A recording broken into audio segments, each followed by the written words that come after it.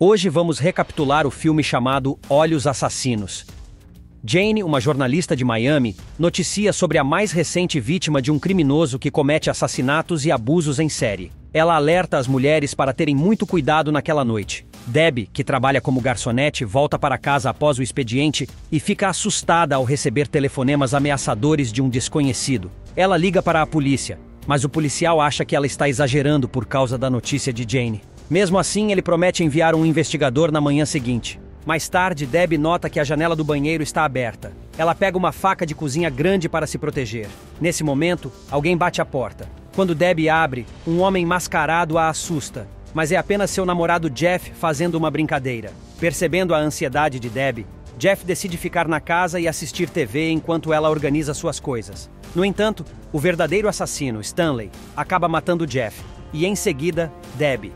Ao mesmo tempo, David, o namorado de Jane, sugere que ela se mude para o apartamento dele. Jane recusa, explicando que mora com sua irmã mais nova, Tracy, que é cega, surda e muda. Ela não quer causar mudanças na vida de Tracy. Jane retorna ao seu prédio de apartamentos. Ao estacionar seu carro, ela nota Stanley estacionando logo à frente. Stanley não percebe que Jane o observa. Stanley troca sua camisa manchada de sangue e a joga em uma lixeira.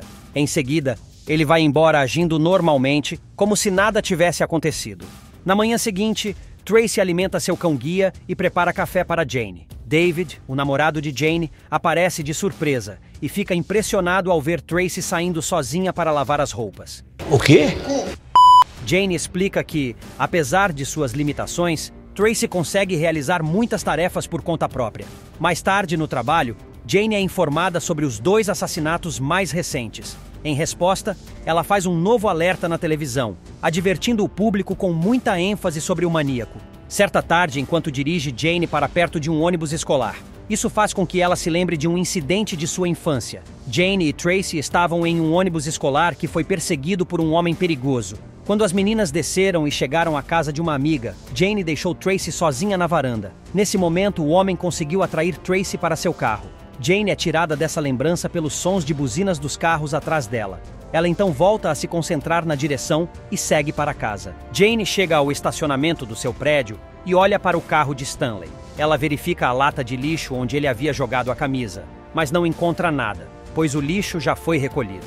Para obter mais informações, Jane liga para a administração do prédio. Ela inventa uma história dizendo que bateu no carro de Stanley. Com isso, consegue descobrir o nome dele e onde fica seu apartamento. Jane descobre que Stanley mora no prédio em frente ao dela, com o apartamento diretamente de frente para o seu. Nesse mesmo momento, Stanley sai de seu apartamento, provavelmente em busca de outra vítima. Naquela noite, uma secretária chamada Annette está trabalhando sozinha em um prédio de escritórios. Ela começa a receber ligações ameaçadoras de Stanley. Durante essas ligações, Annette ouve sua música preferida tocando ao fundo. Apavorada, Annette liga para uma amiga pedindo ajuda. A amiga aconselha que ela saia do prédio imediatamente. Annette segue o conselho e corre para o estacionamento. Ela entra rapidamente em seu carro, achando que estará segura. Infelizmente, Stanley já estava esperando por ela no carro. Ele então mata Annette. Enquanto isso, Tracy nada na piscina enquanto Jane conversa com David sobre a camisa ensanguentada de Stanley. David, que é advogado, diz que essas informações são apenas evidências circunstanciais. Mesmo assim, Jane está decidida a investigar mais. Em outro local, Stanley se desfaz do corpo de Annette. Ao voltar para seu carro, as rodas ficam presas na lama. O barulho das rodas girando chama a atenção de um casal que está em um carro próximo, em um momento íntimo. O homem se aproxima para ajudar Stanley. Nesse momento, Stanley o esfaqueia no pescoço. Em seguida, ele corta a garganta da namorada do homem. Mais tarde, quando Jane volta para casa, ela percebe que há lama nas rodas do carro de Stanley. À noite, Jane tem pesadelos sobre o dia em que Tracy foi encontrada pelas autoridades. O ataque do criminoso deixou Tracy sem capacidade de ver, falar ou ouvir, embora não houvesse explicação médica para essa condição.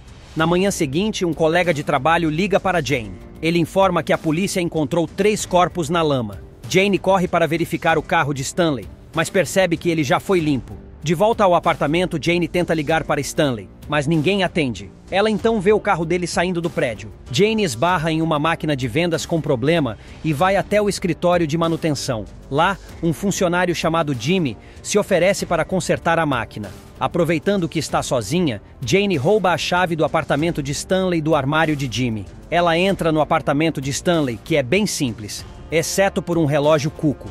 No armário do quarto, Jane encontra sapatos sujos de lama. Nesse momento, Stanley volta para o apartamento.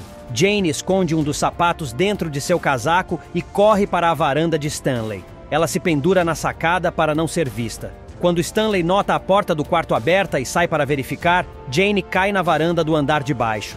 Para fugir, ela passa pelo apartamento de um casal que fica surpreso com sua entrada inesperada. Mais tarde, Jane reavalia uma entrevista que fez com a amiga de Annette. Durante essa revisão, ela descobre um detalhe importante. Annette havia mencionado ouvir uma música familiar durante as ligações ameaçadoras que recebeu. Essa informação faz Jane se lembrar do relógio cuco que viu no apartamento de Stanley. Ela começa a se perguntar se a música que Annette ouviu poderia ser a melodia tocada por esse relógio. Naquela noite, Jane entrega a David o sapato sujo de lama que pegou do apartamento de Stanley. Ela pede que ele compare a lama do sapato com amostras do local onde o corpo de Annette e do casal foram encontrados. David, no entanto, acha que Jane está exagerando. Chateada com a reação dele, Jane vai embora. Ao chegar em casa, Jane tira uma arma nova de sua bolsa. Ela a carrega e guarda na gaveta do seu armário. Em seguida, Jane liga para o apartamento de Stanley. Ela o chama de maníaco do telefone. Stanley desliga, mas Jane liga novamente, exigindo que ele se entregue à polícia. Após uma terceira ligação, Stanley fica muito agitado. Perturbado, Stanley sai do prédio em seu carro. Enquanto dirige, ele vê uma mulher que chama sua atenção. Stanley a segue até a casa dela e a mata. Na manhã seguinte, Stanley assiste ao noticiário apresentado por Jane na televisão. Quando ela usa o termo maníaco do telefone, ele percebe que foi Jane quem ligou para ele na noite anterior. Da sua varanda, Stanley começa a observar o apartamento de Jane. Ele nota Tracy regando as plantas. Naquela noite, Jane volta para casa e tenta ligar para Stanley, mas ninguém atende. Ela percebe que o apartamento dele está escuro. Ao mesmo tempo, Stanley estaciona seu carro do lado de fora do prédio de Jane. Jane decide ir ao apartamento de Stanley para verificar o relógio cuco. Stanley observa isso e então se dirige ao apartamento de Jane.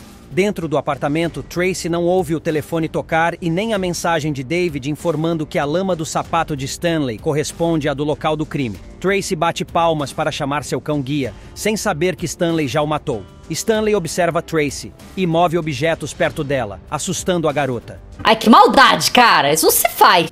Tracy percebe rapidamente que algo está errado e tenta fugir. Stanley agarra Tracy e a beija à força. Ela consegue se soltar e tenta pegar uma faca de cozinha, mas Stanley a desarma. Ele prende Tracy no balcão da cozinha, mas ela joga café quente no rosto dele e corre para se esconder em um armário. Stanley a encontra e ataca. Surpreendentemente, nesse momento, a visão de Tracy volta. Ela consegue incapacitar Stanley com um chute entre as pernas.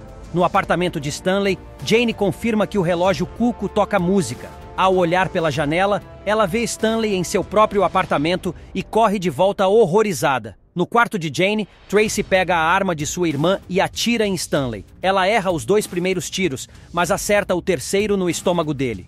Achando que Stanley está morto, Tracy deixa a arma no corredor e vai ao banheiro. Lá, ela se olha no espelho, vendo seu reflexo adolescente pela primeira vez. Porém, Stanley ainda está vivo e ataca Tracy novamente. Nesse momento, Jane retorna, pega a arma e atira na cabeça de Stanley, matando-o definitivamente. Tracy chama o nome de Jane ao vê-la, revelando que recuperou totalmente os sentidos. As irmãs se abraçam emocionadas, enquanto o corpo de Stanley está na banheira. Espero que tenham gostado. Até a próxima!